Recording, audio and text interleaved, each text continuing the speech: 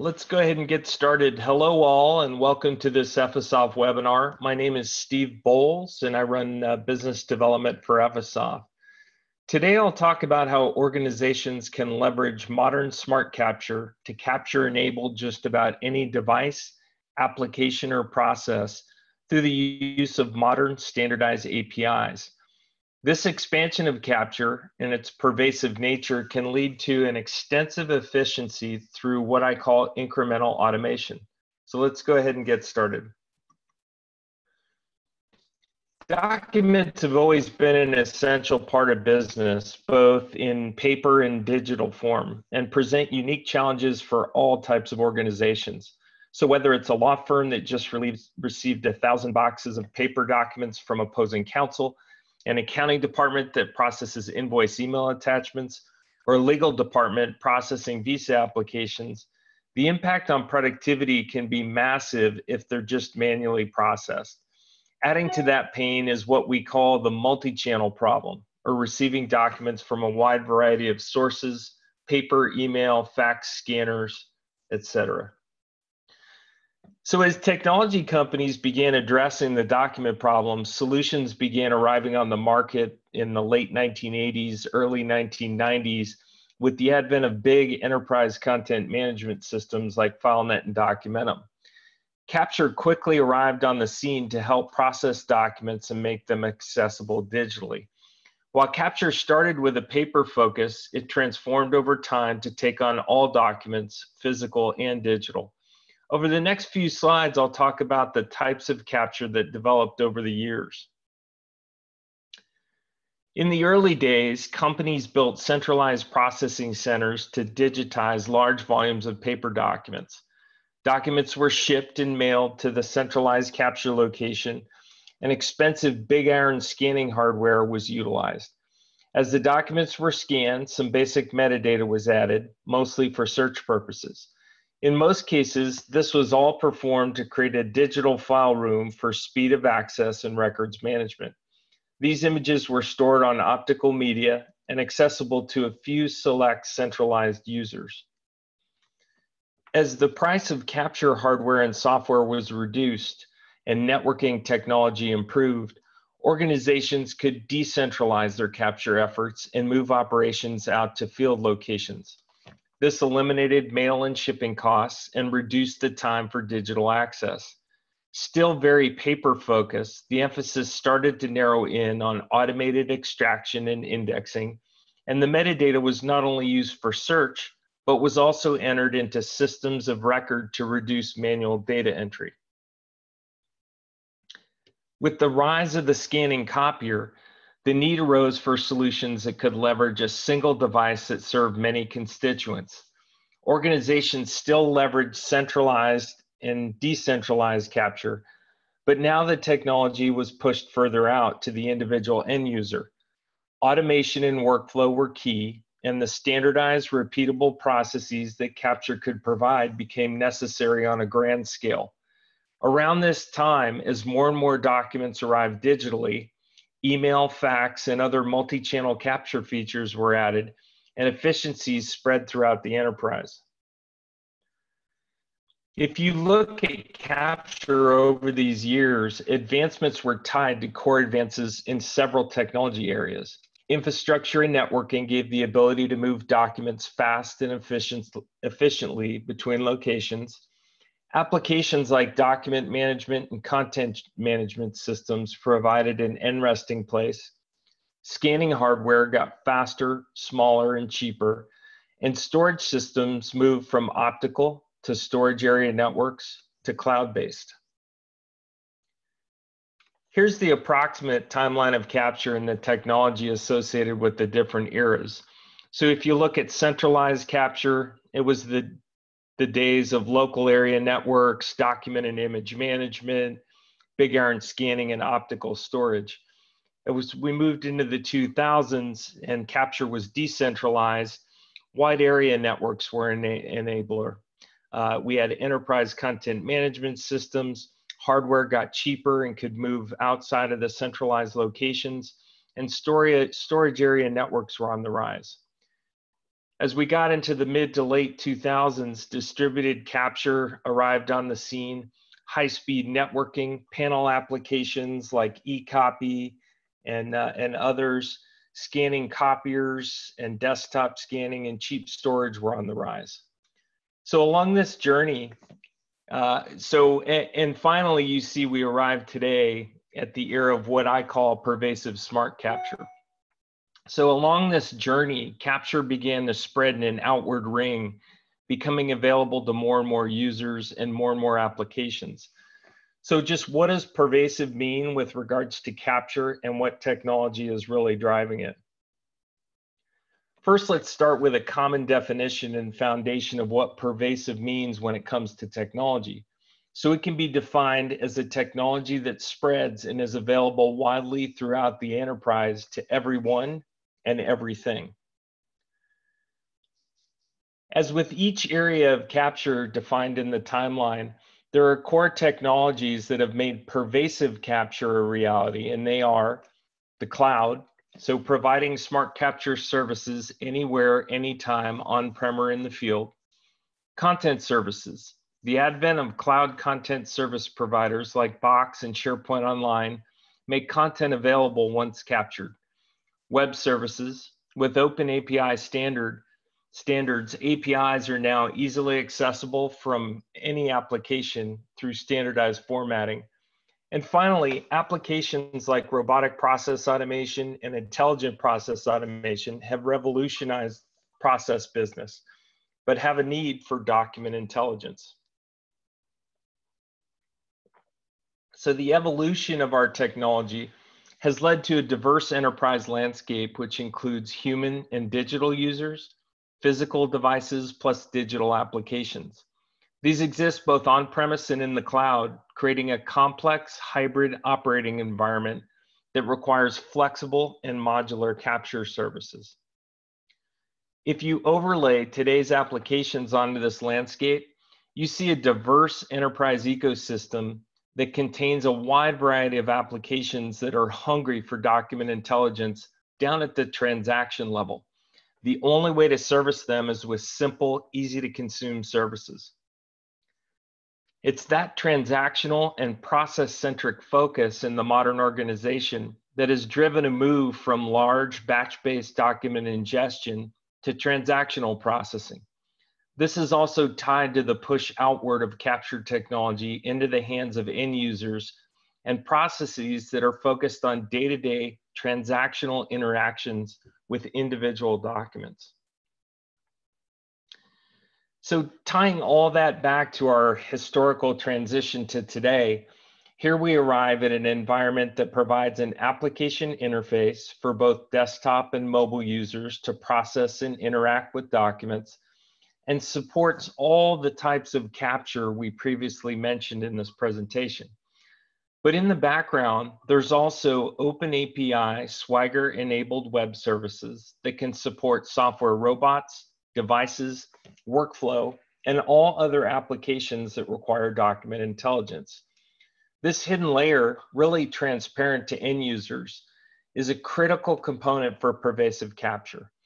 Of particular note is the trend towards citizen developer-friendly apps that provide an opportunity for incremental automation. One note here, the legacy capture platforms that grew up from the early timeline weren't built to accommodate pervasive capture. Their technology foundation was built in the days of centralized capture, a client-server architecture without native browser support or modern web services. So there's probably a few of you saying, hey, APIs and web services, those are for developers. If I can't code, I can't use them. Today, that's just not true. There's a relatively new standard in web services called the Open API specification, previously known as Swagger. It provides a standard on how REST APIs are described and documented.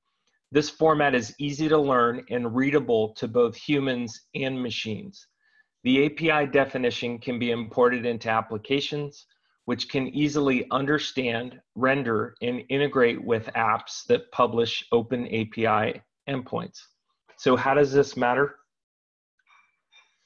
Many software companies saw this as an opportunity to allow users to transform code and use these APIs through a visual interface. With many of the applications seen here, you can import an open API compatible definition and immediately have the API as a visual toolset that any user with a bit of technical background can leverage, aka citizen developers. Now, Capture can be added to any application through simple configuration versus custom code. In this example, a document's information can be captured and used to automatically make the workflow process more intelligent. This takes away the requirement for manual intervention and human data entry steps. The result is something called incremental automation. So with Capture available to everything, document automation is possible even in small instances. So frontline users can now begin to eliminate all manual document interactions, and every process can be a target. RPA and IPA can now have an added layer of intelligence that makes them document aware and that much more efficient. Documents are so widespread throughout business today, any human touch point can be an opportunity for incremental automation.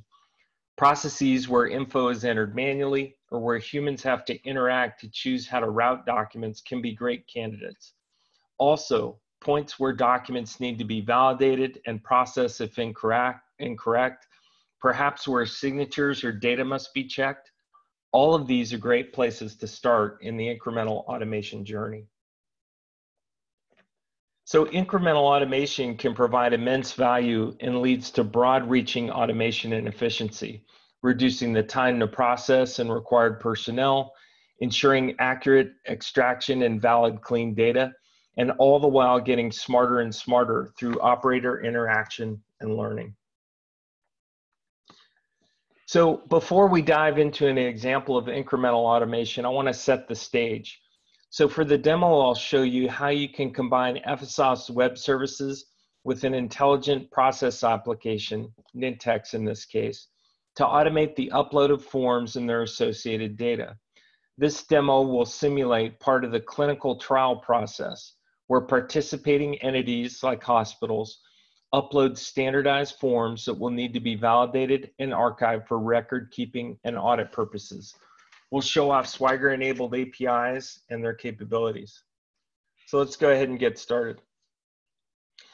So before we dive into the demo, I'll give you a quick preview. So in the whole clinical trial world, there's a ton of different documents that are used. A lot of them are standardized FDA forms. And these forms sometimes have a bunch of different versions. There's a big handful of these that need to be processed and archived during the whole clinical trial process. So you can see there's a ton of information on here, things like the clinical investigator, the address. We've got information about the name of the research facility, and then other data that can help make our processes more efficient if we can auto-extract that information in that data. So before we dive into that demo portion, really quickly, I'll give you a look at what these APIs, these modern APIs look like behind the scenes. So in Effisoft's new APIs, everything is documented with what we call the Open API Swagger standard. So this is a really standardized way of documenting and making the information about these APIs available. And this is hitting one of our servers that's actually running 4502. And you can see that all of these different APIs are now fully documented. Not only are they documented for these developers, but you can actually test and play around with and understand them through this interface.